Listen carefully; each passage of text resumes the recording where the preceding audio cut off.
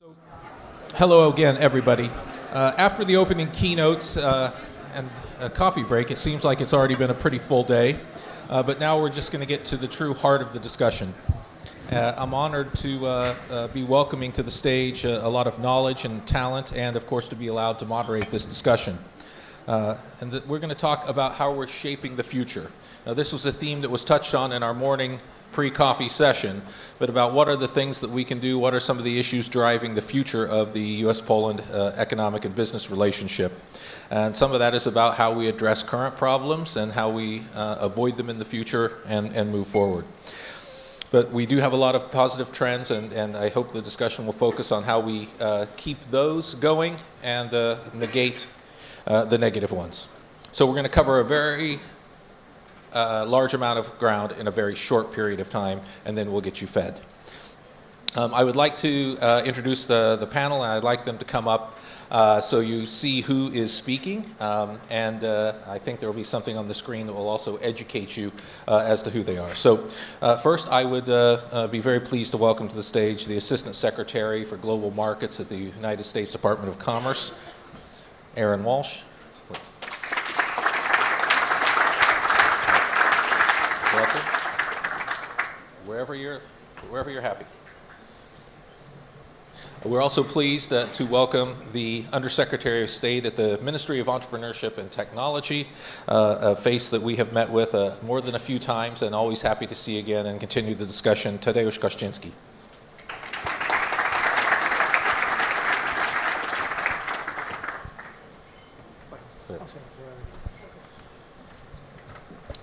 Another familiar face, and one that's just back from some travel, so hopefully brings us some new and fresh insight of the future, is the President of the Polish Agency for Trade and Investment, Tomasz Pisula.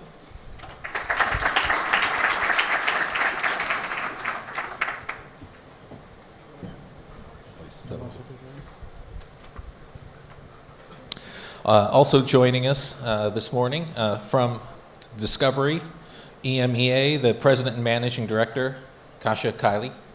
Kasia, where did you go here? Ah, here she is.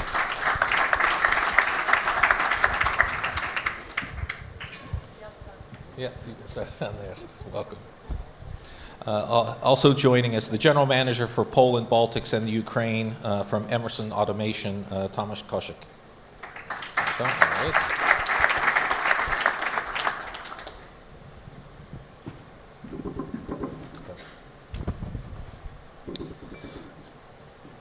Now we get to the alphabets. CVC Capital Partners.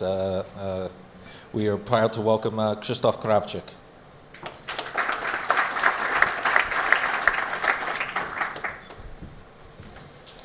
Joining us from Microsoft, small company some of you may have heard of, is the General Manager, Loughran. Mark, welcome. And last but certainly not least, from Emitel, member of the Supervisory Board, Przemysław Kurczewski.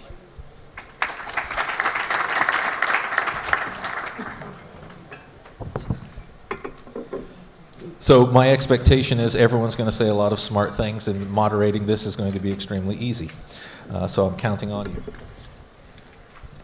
Secretary Walsh, if I might start with you. You have a wide role. You're responsible for global markets. You're also overseeing the commercial and foreign service within the Department of Commerce. So what do you see, based on your long experience you have, of course, at State and Commerce, but also in your current role as the key things that you and your team can do to help us drive this relationship forward? So thanks so much. We have an amazing team that's based here in Poland and led by Charlie, and our ambassador is a huge support. And I think together with them and the teams, we have an interested group who's very focused on the relationship, the economic relationship, the security relationship, and the people-to-people relationship. With our team, what we've done this year is we've actually built, our focus is really determining core sectors. So while the commercial service in the past has been really supportive of people around the globe, every single business that comes in, we've decided that with we have 105 offices overseas, and we have 100 offices in the U.S. What we'd like to do is to utilize those offices in the U.S. to drive sectors which are the most important for Poland. So Charlie and his team did a whole country strategy saying where the key opportunities are in the next 24 months in Poland, and we've matched those up with the opportunities in the United States, so there's a push and pull. So it's no longer kind of random. It's core sectors that have opportunities are being supported in the U.S. and in Poland. So it's a whole cycle of success, which I think will help build our relationship, because Poland is moving really quickly and we want to be able to provide opportunity. Same way with the foreign direct investment and the investment coming from Poland into the United States. We do the same thing. Super, thank you.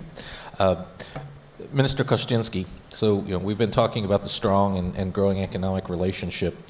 What are, if you could pick 2, possibly 3 of the government's priorities right now, again, as Secretary Walsh mentioned, to drive the relationship forward, what are 3 things that the Polish government can do to help us and Polish companies drive this? Okay, I think the first thing is that the Polish administration has to learn to listen to the market, and that's one of our top priorities, is to make sure that we listen to the market, that we understand that we're for the markets, not the market is for us. I think that's probably the first thing.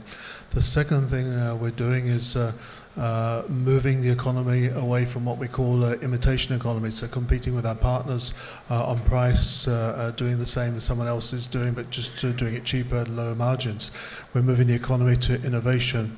I think this will help the American companies in Poland and help Polish companies get into the States, because we'll now be competing on innovation in global markets, which I think we can be there in the very front in the global fight there. And the third thing is, because the Polish economy is growing, we're helping to grow the economy. It's had a tremendous record and continues to. I think for the foreseeable future, the future looks bright for Polish economy. Disposable income will grow, so Polish consumers will move away from looking at price, which benefits more Asian type of products, into looking at quality of what they're buying, which will probably move towards the North America market. Super, thank you. I think that is an ongoing discussions we're having as Poland moves up the value chain, the quality chain, in across so many sectors. That only makes Poland more competitive, but it also changes the strategies and the ideas that policymakers need to bring to the mix. Turning not only to another direction, but also to my right, but also to the business side. Discovery is making a major investment in Poland right now, Kasia. So tell us how it is that Poland is becoming, such an important market globally for the company, and why Poland now? Well, I think that we really need to start from the beginning, because we were among those companies that have been investing actually in Poland for a very long time now. We launched our first channel in 1996, so it's been a while. We opened the office in the year 2000. And I talk about that because I think it's really important, because what's important in true partnerships and in having a dialogue and in having a real relationship is the length, predictability of that relationship, and dialogue, and fair treatment, and just openness, frankly, and friendly business environment. And this is why we made this investment year on year. Just to give you a history, when we opened the office, it was me and 2 other people in one room. Next year, there were 10 of us. 2 years after, there were 50 of us. And today, we're among one of the biggest investors in Poland. So this is something that was really, really important, because that creates history, that creates trust, and that's why we are succeeding. Obviously, the scale of the market, the talent, and the possibility and the hungriness for content, high-quality content, innovation, plays also a big role in it. But I think this long history is and predictability is very important. Well, I think you raise a point about the long-term growth. I mean, one of the things we're always happy to point out with all the stakeholders in the market is that over 50% of the U.S. investment every year comes from existing investors. So we love to see new projects, we love to see new companies enter the market, but it's also vital to remember that companies, whether it's a Discovery or a Coca-Cola or an Avon or somebody, they started rather modestly and now have built operations that not only are big in Poland, but indeed have regional and European-wide impact on the company. But speaking of impact, speaking of Europe, I think we have a traveler just back, one of the travelers just back from Hannover Messe. I'd like to ask President Pisula that, we hear the message about why Poland. What more do you see that your agency can do in terms of following along the lines of Minister Kościński, listening to the market, listening to people, and how is your agency evolving to better help not just American investors, but all investors to understand how quickly the Polish market is changing, because the Polish market of today is not the Polish market of 2 years ago in terms of opportunities, technology, and what have you. Thank you, Tony. What we do actually is we are trying to take advantage of the situation where Polish companies are actually mature and rich enough to think of servicing American market and then think of servicing the Canadian market through the U.S. and think of servicing Mexican market through the U.S. So what we're doing right now is we actually are assisting companies in either setting up their operation centers in states or even production facilities. I hope that in a couple of months we'll have a big announcement together. But this is a big turn in, let's say, in economic relations between the U.S. and Poland. On one hand, the American companies are no longer coming here just to service the Polish market and kind of take advantage of Polish consumers, but rather to produce here and service the rest of the EU. And likewise, we have Polish companies that are finally strong enough to put up a good fight and take advantage of the local American market, and then through the U.S. throughout the whole region. So I greatly envy U.S. commercial service and the number of the offices and the assistance you provide to American businessmen. We are, let's say, we are trying to catch up. We are trying to catch up. We are establishing offices at this moment. Polish entrepreneurs, with about 40 of them scattered around the world. We have an office in LA. We have an office in San Francisco. We have an office in Texas. We have an office in DC. We will open up 1 or 2 offices up on the East Coast. And I think there's a bright future ahead of us. I was told by U.S. diplomats that, let's say, the trade wars will not affect Poland. So we keep your word on that. Thank you. Well, we hope you're right that any trade issues will leave us out of the firing line. Tomasz, at Emerson, you work in technology in the advanced automation space, and that's become an incredibly important role in Poland. And I've heard from many people one of Poland's comparative advantages is the way that it's modernized its advanced manufacturing. But can you tell us, what role does that play in making Poland competitive, as well as how useful is it as Poland to demonstrate the U.S. developed technology here in manufacturing? Thanks, Tony. That's a very good question. In automation, in the industrial world where I come from, competitiveness is all about producing more for less and safely. And automation can enable that. We are designing automation solutions based on such innovative technologies like presented here, virtual reality or additive manufacturing, Internet of Things. It's all part of digital transformation that we are undergoing, and those solutions are helping our customers to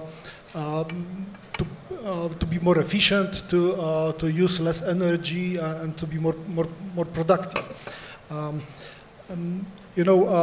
Companies, top-performing companies that are using latest technologies, for example, for predictive strategies for reliability, can have half of the maintenance cost of their worst-performing peers. And that's that's a direct link to bottom line, and that's competitiveness.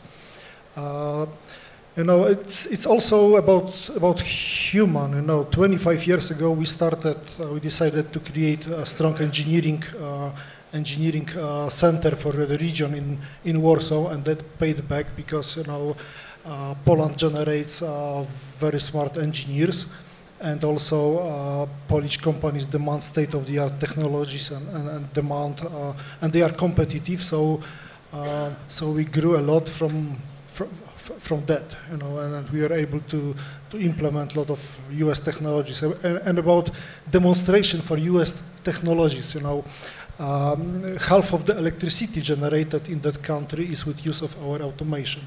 So I guess that's the showcase of U.S. technologies, isn't it? Super, thank you.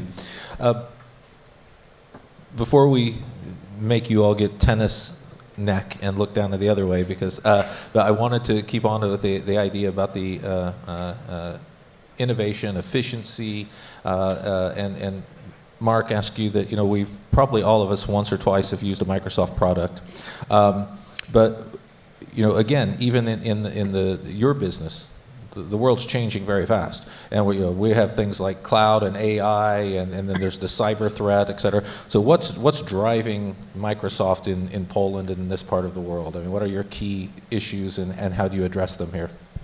Yeah, well, I mean, certainly this is an incredibly exciting time to be in Poland, and in the industry I'm in, really exciting. You just mentioned some of those words. There's hardly a moment goes by without someone talking about data, artificial intelligence, security, Internet of Things, and how you can use those to get great business outcomes. And it's a digital revolution. We had the Industrial Revolution some while ago, and now we're in this digital revolution. And our job as an organization is to work with small, medium, large companies, startups, organizations, different parts of the government, to help them make the most of that, to help them get the outcomes from that. We've got some world-class global platforms that are already usable and scalable. That innovation is open to everyone. And then some very specific algorithms that you can just plug into and use and make sure that you can already get the global advantages of AI. This global computing is like one click away. And I think the challenge and opportunity for all of us is to make sure we make the best use of it, because the playing field is now level. You go back like 10 years ago, and scientists or people within a company, they might have moved to somewhere that had these big on-prem internal computing resources. Well, now you can get it from a student's bedroom or straight from your office, and that gives a fantastic opportunity here in Poland for us to compete.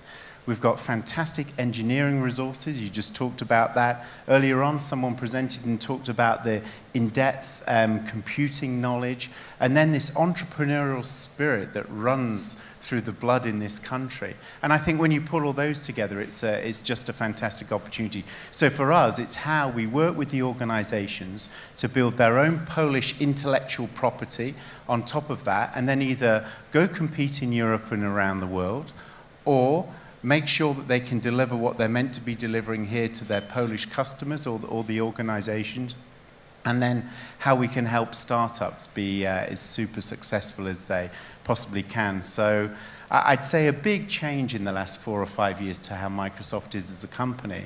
And the biggest thing for me now is we don't celebrate any more technology for technology's sake.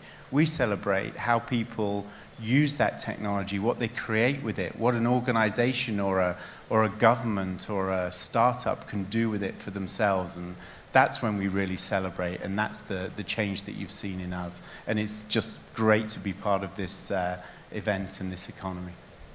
Well, I think this is one of the things that we have to get used to in this new environment that we live in, that's very fast changing. One of the lessons I was taught many years ago by a very smart gentleman, he told me, and I remember it and I have repeated it as my own many times, that innovation is just a word until you apply it to people and communities. Otherwise, it's just a word or a neat lab experiment. And I think that now the time between the innovation happening intellectually and being applied to market, is that time is compressing, and that presents challenges for all of us. You know, whether it's in the fact that nobody knew that we'd be living in the world of video on demand, and you know, I'm listening to insane things coming out of the back seat of my car. My boys are watching streaming video on their phones, you know, where I can remember when we got a VCR player, I thought it was pretty cool when I was a kid. So, you know, the pace of change is dramatic. But one of the things that enables the change and enables this connectivity to take place and us to take advantage of it as individuals, as companies, as societies, comes back to infrastructure and the ability to communicate, the ability to share, the ability to interlink. And Przemek from Emitel, I'd like to ask you, you know, how important do you see U.S. investment in infrastructure, you know, here in Poland, and what do you think would enable more such investment like Emitel to improve connectivity and the ability to, you know, share big data, et cetera? Hello, thank you. If you don't mind, I'd like to concentrate on the future a little bit, because there was a lot of information provided today about U.S. investment in the past. And I think from my own perspective, I came back to Poland in 1997, that Poland has accomplished an incredible success in building infrastructure in general. But in many ways, I think that the low-hanging fruit success type of investments were almost completed. And Poland is moving to the next stage. We need to be more complex, more sophisticated in what we're doing in the future in order to catch up with US or exceed US, because I think we should not limit ourselves in any way. Infrastructure in Poland, which will be needed, and the funds that can be provided by US infrastructure funds, and this is the type of a fund I'm representing, can provide funding for systems of national security, of firefighting, flood controls, forest controls, we call it smart forest, smart cities, all of these things which will help to manage manage the country in a more efficient way to provide more benefits to the country and its citizens. All of this can be provided, of course, in addition to services provided to the population on a commercial basis, because that's something which most of us think about on a day-to-day basis, providing internet. But that's something that is being done more or less on a regular basis today. We need to start thinking about Poland as moving to the next stage, more complex infrastructure, more involved infrastructure. And American funds, such as Alinda, for example, who invests in airports, gas pipes, railroads, can provide so-called, I call it patient money. This is money which doesn't require an immediate return. It's looking into a long-term cooperation with the country that it invests in and looks to growth with the country. That's one of the opportunities that comes from America. Thank you, Przemek. Well, thinking about somebody has to pay for all this infrastructure and all these new things to happen, I think one of the things that gets missed in the argument sometimes is that there's an enormous role that funds play because they're not always the name that you recognize. They're not always the name that's on the investment project. And there's a flow back through a lot of different layers of decisions and investing, which are critically important to funding these long-term major projects. I'd like to ask Krzysztof, you know, as you know, like Emitel, CVC's invested among other things in infrastructure.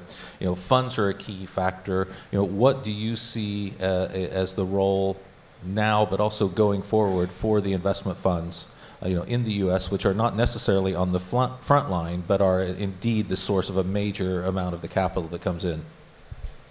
Indeed, actually, the private equity industry in Poland has been created by U.S. About 25 years ago, U.S. Congress has released certain funds that set up the first Polish-American enterprise fund. So, you know, these funds play a massive role over the last 25 years in transforming the economy. We actually, you know, keep seeing each other at these panels because I think, you know, it is our role relentlessly to build dialogue and educate about how the investor community thinks and works.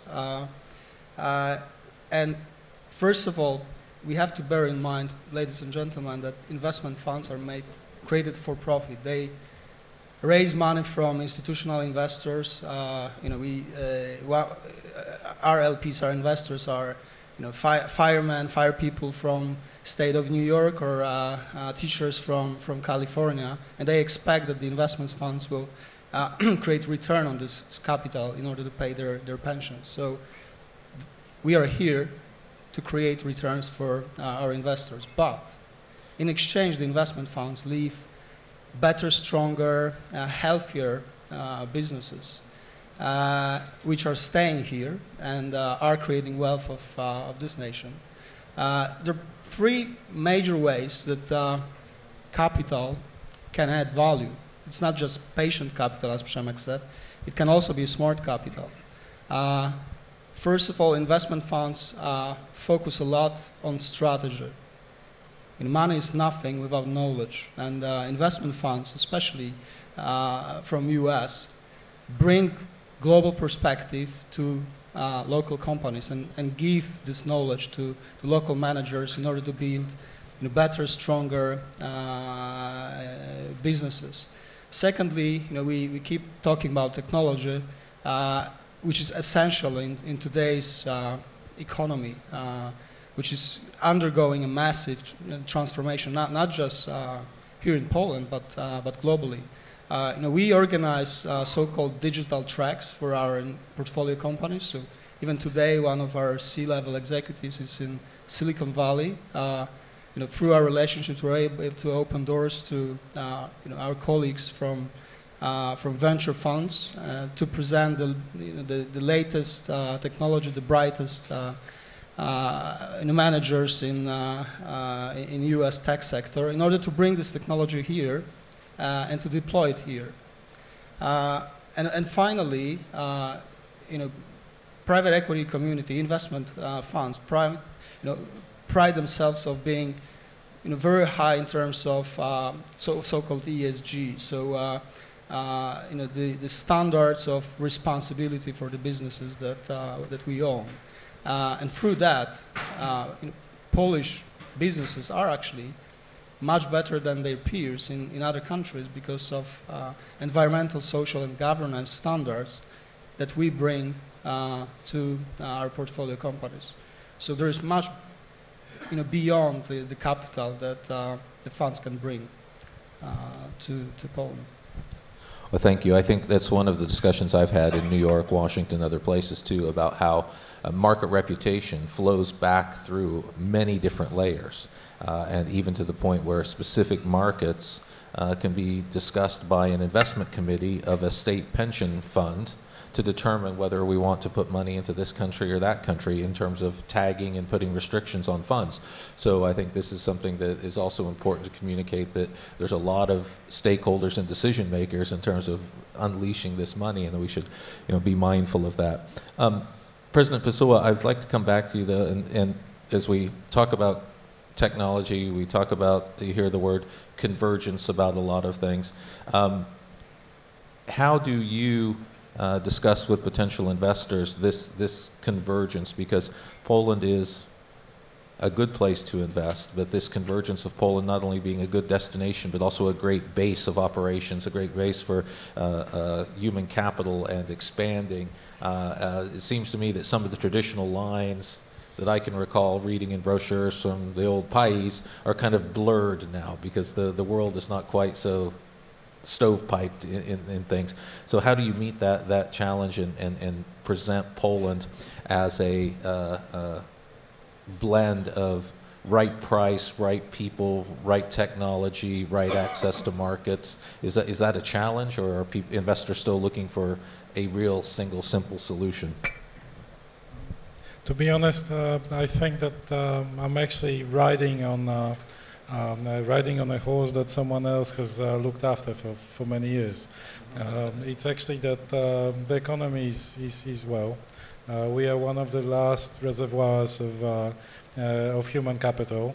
Then certainly there is a present tech and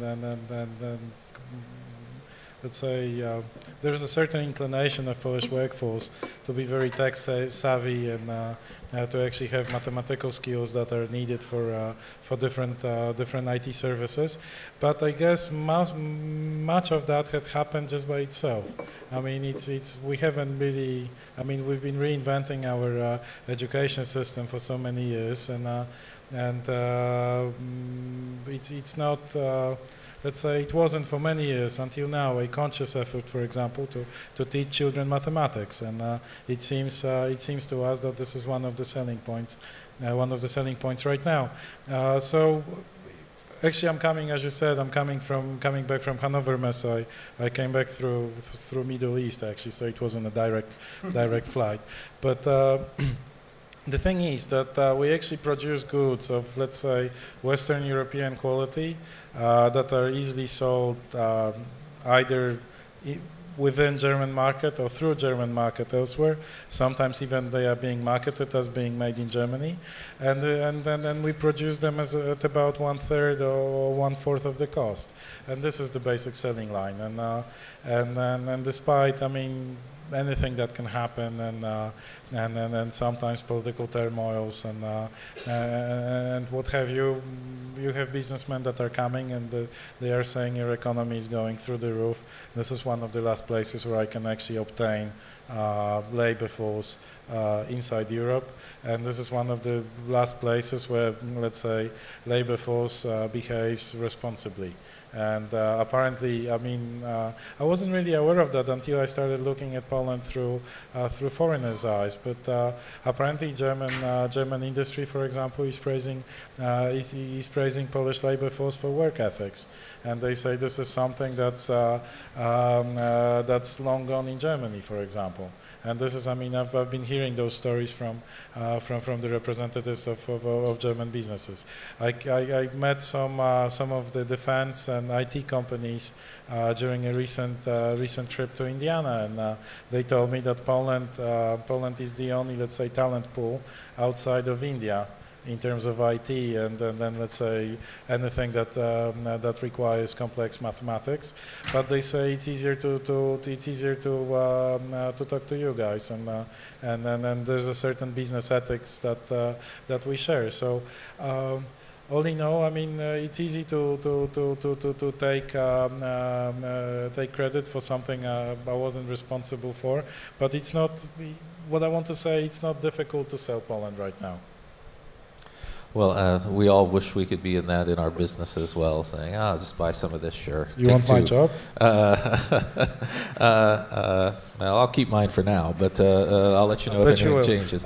But Kasia, if I could turn back to you and ask you, looking at, we're hearing a lot of positive things, but what are some of the optimal things that could happen in the market, or that you would like to see happen in the market, to further enhance not only the value of Discovery's investments, but really to fully develop and take advantage of all the talent and all the opportunities that this market, not only for Poland, but indeed Central Europe, can offer the company? Well, I think that, first thing to say that, we're extremely excited about having TVN join Discovery and having now this type of a media and scale and partner in Poland. However, we also have to understand that TVN is joining a truly global media company. This is something that has not really happened before. We are a company that operates across 220 markets with roughly 6 channels in every single market. And that creates a lot of opportunities. And frankly, when you think about that, I don't see, to your point, we evaluate investment, and I run a big region, and I evaluate investment, where we're going to invest in content, where we're going to invest in digital content on, well, maybe not daily basis, but often.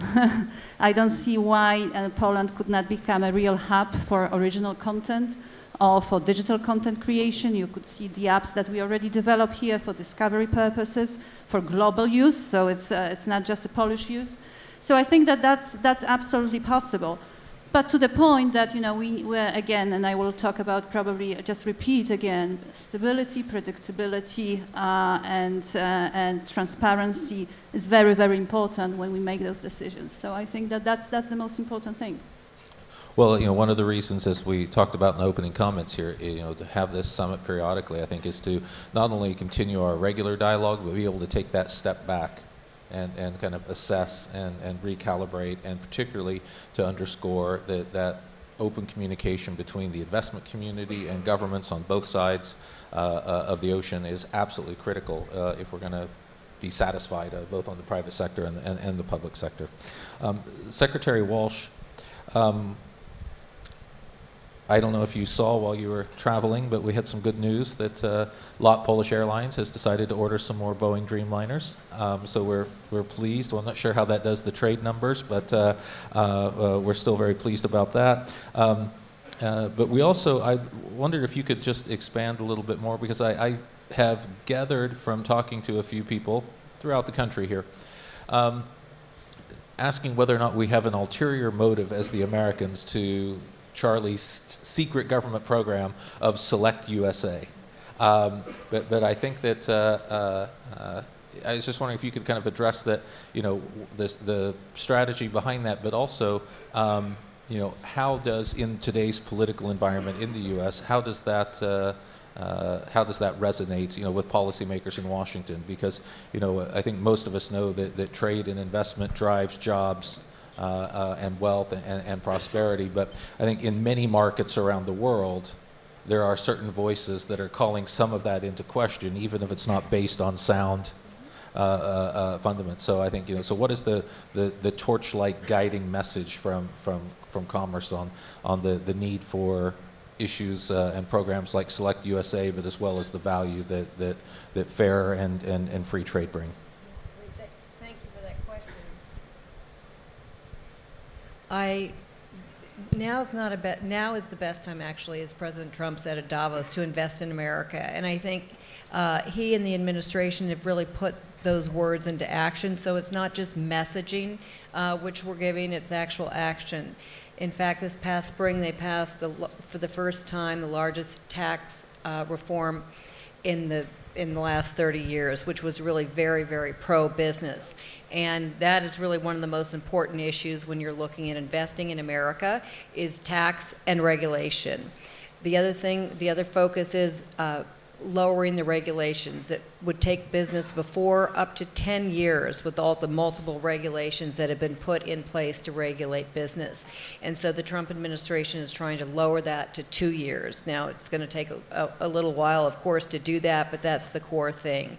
The other thing is, obviously, we've got a very strong, educated workforce, and we have a lot of flexibility in the capital that we have in the United States. So I think now is a great time to invest in America. I think all the governors are really prepared for that kind of investment, and businesses as well. However, we're looking for good investment and honest investment that's the difference between open to all investment to open in good investment. Well, that's the only type of investment we have here in Poland, is good, honest and open investment. We have to rethink our strategy towards U.S. now. But Mark, if I might come back to you and ask a question that is on everyone's mind, I think going forward, and how you see it from your space in the technology sector. How do you see workforce as a challenge for you going forward here over the next few years, or is that still a horizon event that's a few years out? But as you has probably heard, the government is actively addressing some of the issues and thinking about how we make sure we have the right skilled workforce in place to keep growing in these high value added technology and science related areas. Do you see any indications that that's a challenge now, or is this something you're just monitoring for the future? I think certainly it's a challenge. I mean, I get, not just from my role, I get to be in a lot of CEO roundtables, hear a lot of different businesses from different industries talk, and certainly labour force and access to labour force and skilled labour force is becoming more prevalent in those conversations. I mean, there is a fantastically great skilled labour force here, but of course then there's two competitive drivers happening. One, the companies within Poland who are wanting them for their Polish businesses, which is great. And then the opportunity, because people are very mobile in and around Europe and elsewhere, for people to move. So I think that's why all of us need to make sure we invest heavily in training and opportunities to bring those standards forward. I think, as Tomasz said, the education system has been superb in giving us a great grounding in people. For instance, as it happened yesterday, and it's still running today, in the Expo Centre, we ran a big event to train people for coding and to really understand a mixture of our technologies, but generally the opportunities within the digitalization that's going on. We had 2,500 people registered. They all turned up. I mean, honestly, we could have run several thousand more being in there. When we do that again, we're going to have to think of the size and scale. You know, such is the demand and such is the opportunity for people. I think on top of that, there is such an opportunity at this moment. If you think the last 15 years and privatization put Poland in a very good place in the manufacturing industries, like a hub for manufacturing.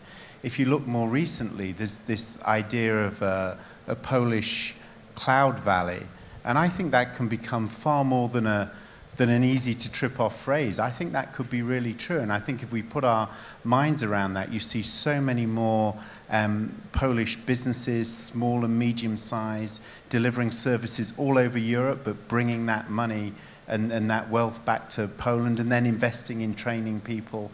And I think there's a lot of opportunity there with startups as well. We're seeing more and more startups start to be successful outside of Poland. But again, it's going to make sure that we've got to keep on the training, and the training's up to date, and then the digital economy here will thrive. So, Przemysław, are we set infrastructure-wise to handle this new economy?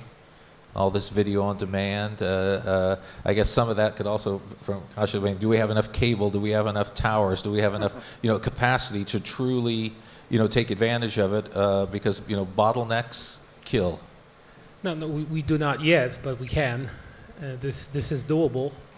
I really believe that because I actually spent last 10 years in Emitel doing that, and in telecoms close to 20 years. In investment of this type, you really need to think really, really long term in how the technology is going to change in order to reflect in your investments the growth which is going to take place in beyond the horizon, in fact. Because my personal story, when I joined CPSA, the legacy telecom operator in 2002, I'm a lawyer by education, so I talked to engineers, and they told me, for example, that in wireless technologies you cannot exceed 10 megabits per second. That's just physically not possible. And I believed them for about a year and a half. And then the next story was 25 megabits. I believed them for 6 months, and then I stopped asking questions. So the question, will we be able to deliver 8K, which is being considered for Olympics? Not everywhere in Poland today, in a lot of places in Poland today. Will we be able to deliver 8K everywhere in Poland in 10, 15 years? Maybe. Of course, in 10, 15 years, we'll be probably doing 64K or something else K. But it's all doable. And I think Poland has capacity to do that, know how to do it as well, through American and Polish companies, plenty of those. So yes, the answer is long-term yes, maybe not today. Krzysztof, what is the key to crafting the type of project and package that will make these enormous pools of capital turn the money loose to do these extensive long-term infrastructure, projects which essentially become the glue of the new or newish economy? Well, something that any investment committee starts conversation when deciding on allocation of capital is country's reputation and country's fundamentals. And Poland for years had absolutely superb grades, stating the obvious, but country is absolutely famous of very driven, hardworking people that are really destined to succeed. what is absolutely required is, as Kasia said, predictability, stability, because that allows these funds to grow in value, but also build infrastructure, build better businesses. In the environment of a change, and let's face it and let's be frank, Poland has been undergoing changes over the last few years. What is important is that we maintain dialogue about these changes, because that's what the investment committees take into account. Is the regulator willing to speak to those that are regulated? Is the regulator taking a bigger picture, and is the regulator setting fair play and is only used to regulate businesses and not do anything beyond that? These are very critical elements of investment decisions that are sometimes missed, but they are absolutely key in order to unleash this tide of capital into a country. Well, hopefully, as they say, from your lips to God's ears, that is what people will do. Tomasz, as we're listening to talk about innovation and change and whether we deliver 8K or not, I wanted to just come back to you real quick, because we also hear terms like smart factories, Factory 4.0, another term I had to look up, actually. Somebody mentioned to me, kept saying in a conference call, RAE. Does anyone know what RAE means? I didn't. Apparently it means rapid automation evolution, a term for how by the time you plan to modernize your production facility, what you're going to buy is already a generation old, and about how you best adapt to this change. What are the implications, for Poland in terms of, because our population is not going to grow that much. There will be eventually demographic challenges, et cetera. How do you see, how can automation and efficiency help Poland stay competitive? I guess I'm in a good place right now and good time if we are talking about automation. Automation used to work in the shadow and quietly do its work, so I'm happy. We all speak about digital and about changes and digital content, digital stuff, digital workforce. Digital transformation is happening as we speak here. And that's a global trend. That's the same trend for US, the same trend for Poland. And recently I was talking to executive of one of the refineries middle of Poland. And classical industry, old stuff, and he told me, I have a dream that my technology speaks to me. That's the rapid automation, whatever the term is, and actually that's what is happening all around us, and that has big impact on competitiveness of economy. Era of efficiency, meaning leadership by cutting costs, is gone, in my opinion, and companies need to rethink business models, how to do stuff differently. Like we are delivering, for example, trainings on digital twins of technology, of power plant. You need to market requires different skill set of a workforce right now. Different jobs are being created, and we need to think how to provide that services, those infrastructure to companies. Automation in the past helped to get efficiency gains, but now it will help a lot in that digital transformation. Automation will never replace human being. Automation will enhance human being and will allow to serve new tasks. Just imagine, sending a service technician or service engineer into a dangerous place. It's better to equip the person with virtual reality and have all the checks, diagnostic done remotely in almost feel like environment. So digital transformation again is happening. It will impact workforce, it will impact how we do business, and it will create new layers of of values. That's what it is. The term, there is a new term, renaissance of manufacturing. I guess that's related with digital. Super, thank you. Minister Kościński, to sum up, what message should this crowd take away about Poland and your hopes and aspirations for what we can accomplish in the U.S. Poland relationship over the next 5-10 years that are on real term deliverable horizons? Because certainly we have ever-increasing defense and security cooperation and cooperation in defense modernization, more R&D, more advanced manufacturing. But what would be your message to take away so that people keep making those types of decisions going forward? Okay, I think, first of all, we all know about the obvious revolution that we had in moving from a centrally planned economy to a free market economy. I think now less obvious is the revolution of moving from an imitation-based economy to an innovation-based economy. And another revolution which is beginning to happen, which we can already see on the figures, trade figures with the States, is Polish companies beginning to start to export, because they've been very inwardly focused over the last 25 years. The companies that do export, they tend to export to the EU, and 80% of our exports go to the EU. Now we're looking together with PAY to facilitate exports to the Far East, to Africa, and to America, North and South. We'll be competing in the digital market, I think, and we're very well prepared for that. We have a tremendous skill set. 10% of the students in Europe are in Poland, very well educated in mathematics, engineering, innovation, and so fighting in this new global market of digitalization. I think we're very well placed. So I think Poland, we'll hear a lot more about Poland on the global market in this high-tech field.